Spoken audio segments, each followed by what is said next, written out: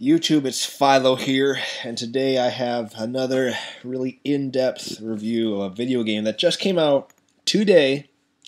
I've been playing it all night, and it took me a little while to realize it, but this game, it didn't take me a while to realize this part, but I realized there's something up with this game that just seems completely unoriginal and just boring. And I'm like, of course, this is a rip-off of Two Worlds, just like Elder Scrolls V.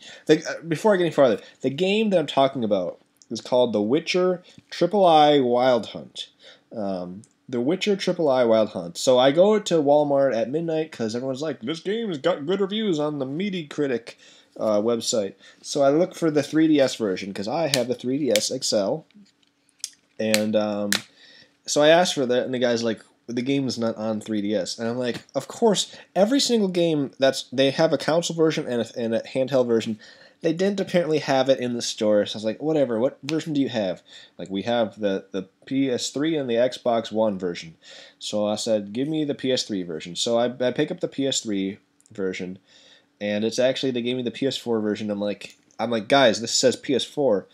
And they're like, okay, yeah, but whatever. Anyways, I finally get home, and I start playing the PS4 version, and I'm like, okay, you gotta like ride a horse and like run around and kill bad guys and stuff. And I'm like, this game seems so familiar. This is like every other role-playing game, like Bethesda did with Oblivion and Skyrim and Morrowinds, and like Two Worlds, which is a really great game. Two Worlds is probably the only good one I'm talking about. And the Final Fantasy X III and all those other ones. And I'm like, oh man, it's another one of these. Like, aren't people just sick and tired of these? Why do they keep making these? You know what this game reminded me of? It was like a ripoff of Assassin's Creed, the original one. The only good Assassin's Creed game was the original one.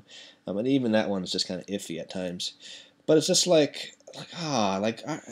okay, besides it being just completely unoriginal, here are some things about it. It's a PlayStation 4 game. It should have really good graphics. It doesn't. This game looks like it came out in 2004. It looks like a PS2 game. It's that bad. I was like, this game is really unfinished. That's really embarrassing. What else did I write down? The fact that there's only a console version and not a handheld version is just frustrating, and it's just a ripoff. There's nothing original in this game whatsoever. And I'm like, is this what game developers do nowadays? They find things that are popular in other games, and then just like take elements of like, look, we made an original game. It's called The Witcher III Wild Hunt. Yay!